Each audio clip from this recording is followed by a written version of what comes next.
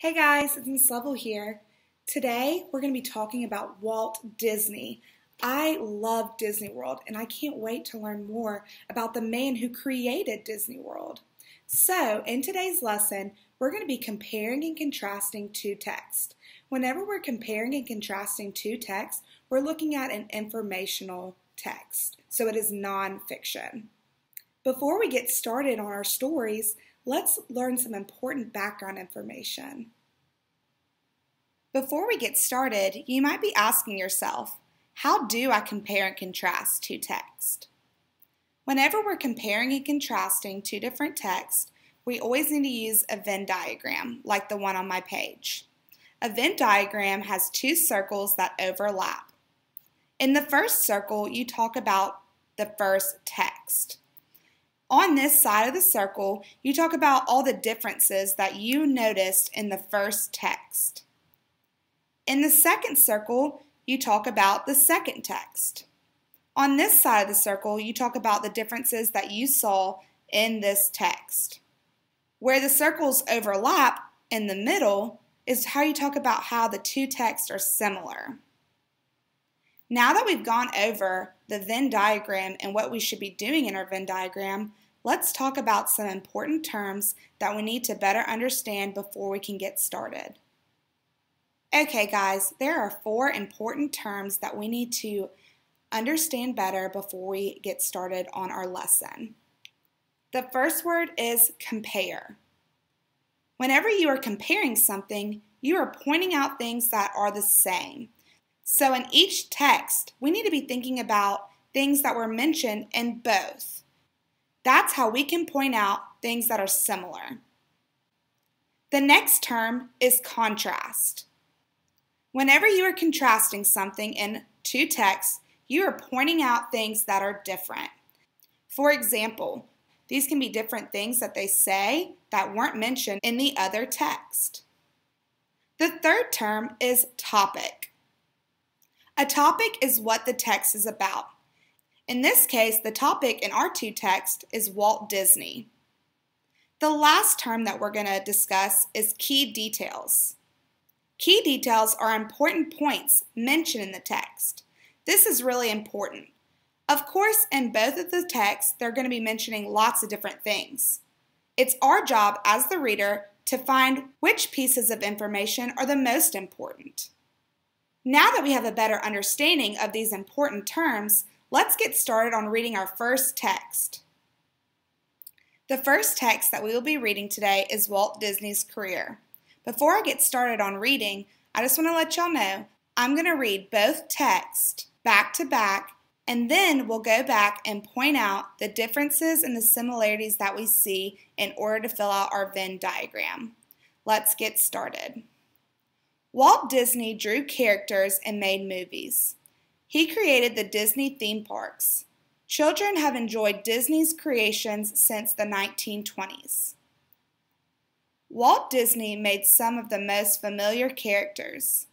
Mickey Mouse first appeared in a short film called Steamboat Willie. Minnie Mouse and Daisy Duck appeared in a comic strip in 1930. Other beloved characters, including Pluto and Goofy, also appeared in comic strips. Disney created over 50 movies.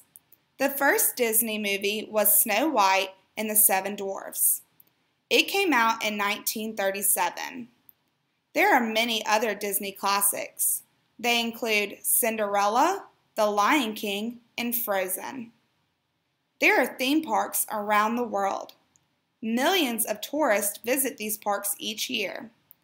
Disney opened his first theme park called Disneyland in 1955. There are now parks in Florida, Paris, Tokyo, and Hong Kong. Walt Disney has entertained generations of people through his characters, films, and theme parks. Now that I've read my first text, I'm going to move on to my second text. The second text that we'll be reading today is Walt Disney, the Man Behind the Magic. Walt Disney was born in Chicago on December 5, 1901. Walt's family moved to Kansas City. There, his parents bought a newspaper. Walt helped his parents deliver newspapers. He worked early in the morning and late in the evening. Walt got poor grades in school. He often fell asleep in class due to working so much. In the 1920s, Walt became interested in cartoons. His cartoons became popular in Kansas City. Walt moved to Hollywood to open a studio. Walt hired an animator named Lillian Bounds, who later became his wife. Walt and Lillian had a daughter named Diane Marie.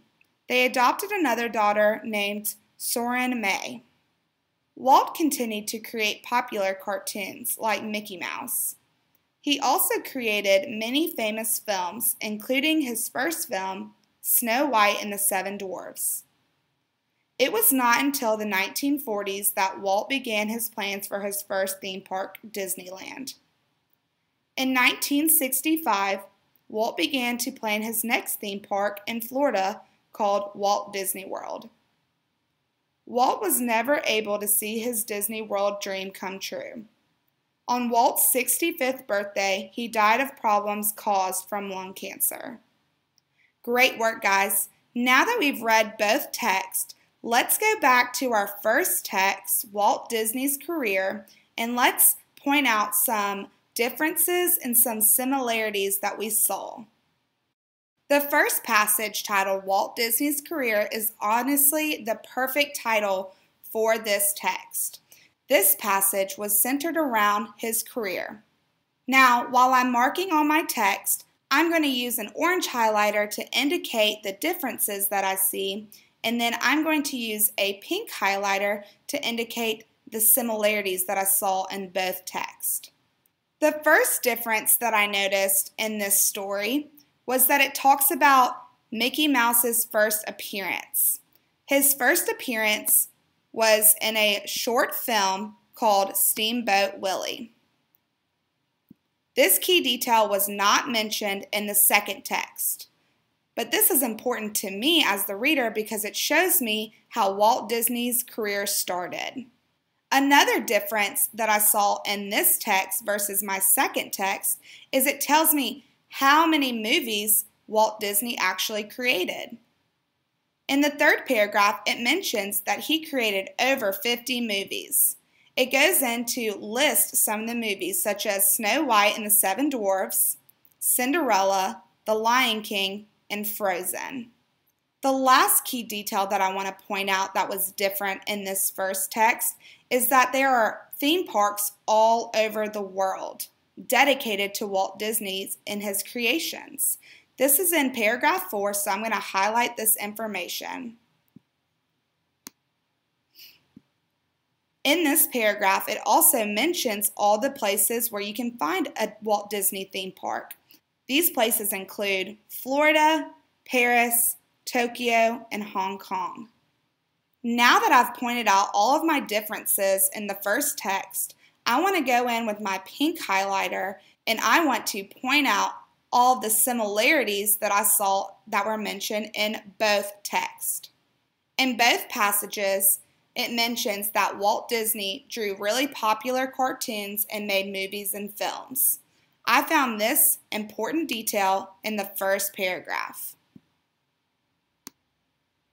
Another similarity that I found in both texts is that the first theme park that Walt Disney created was Disneyland. This key detail was mentioned in the fourth paragraph when it says, Disney opened his first theme park called Disneyland in 1955. Now that I've found 3 differences and 2 similarities in my first passage, I'm going to go to my second passage and see if I can find some more differences that we can add to our Venn diagram. Before I start pointing out the differences, I'm going to go ahead and highlight the similarities that I saw in both that I just mentioned in the first text. The first one was that Walt created popular cartoons and he also created famous films. That was mentioned in both passages. In addition to this, it was mentioned in both passages that the first theme park was Disneyland. This information was also in paragraph 4, so I'm going to highlight it in my pink highlighter.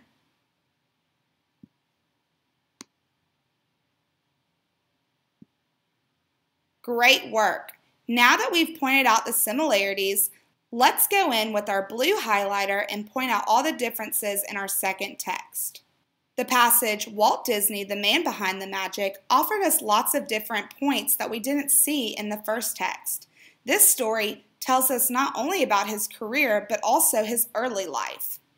Some important information that adds to his early life that was mentioned in the passage is where he was born, which was in Chicago on December 5th, 1901. It also talks about where he lived, which was Kansas City. It goes on to tell us about his previous job, which was delivering newspapers. And then it goes into his family, which was Lillian Bounds, his wife, and Diane Marie and Sharon May, which are his daughters. All of these key details gave us information about Walt Disney's early life. In addition to this, another key detail that was mentioned in the second passage was that in 1920, he became interested in cartoons. This detail tells me when Walt Disney's career really took off. The last key detail that I found in this text that was different from the first text was at the very end. It talks about how he was never able to see his Disney World dream come true because on his 65th birthday, he died. Now that I've pointed out all of these great important details that were mentioned both in text number 1 and text number 2, it's time for me to use this information and fill out my Venn diagram. Let's compare and contrast. Now, here I have my Venn diagram. Because we're talking about Walt Disney, I thought it'd be fun to put 2 Mickey Mouse heads behind it. But we know that a Venn diagram is typically just 2 circles that are overlapped. What I like to do whenever I'm filling out my Venn diagram is I like to take the first text and I like to fill in all the differences. Then I go to the next text and I fill out all the differences I found there. And lastly, I fill in the things that I found that were similar. So let's start with Walt Disney's career. The first difference that I saw in my first text was that Mickey Mouse made his first appearance in the short film Steamboat Willie. Remember, whenever we're filling out a Venn diagram, you don't have to use complete sentences because we're just getting our ideas out there. The first key detail that I'll write in my text is Mickey Mouse first appeared in Steamboat Willie. The second difference that we highlighted in our text was that Walt Disney created over 50 movies during his career. Walt created over 50 movies. The last difference that we marked on our text was that there are theme parks all over the world. There are theme parks all over the world.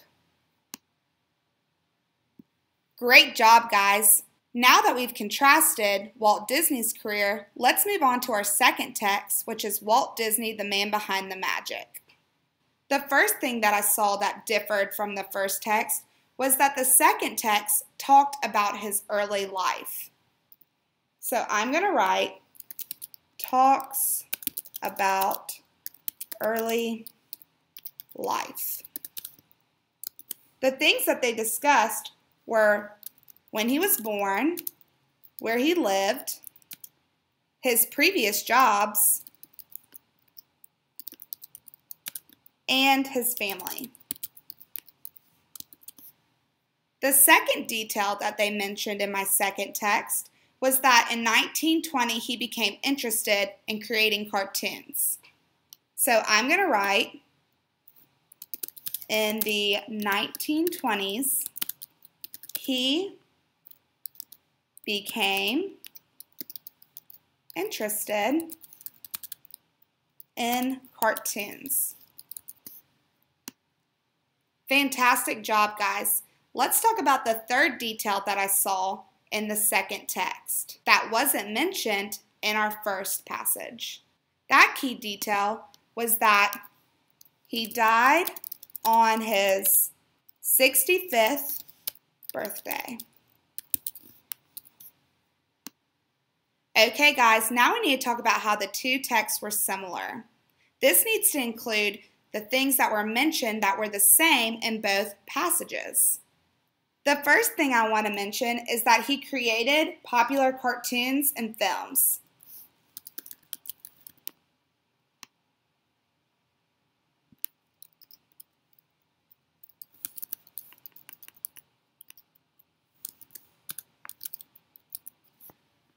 Awesome. And the last detail that we saw that was mentioned in both passages was that the first theme park was Disneyland. I'm going to write that as my second similarity.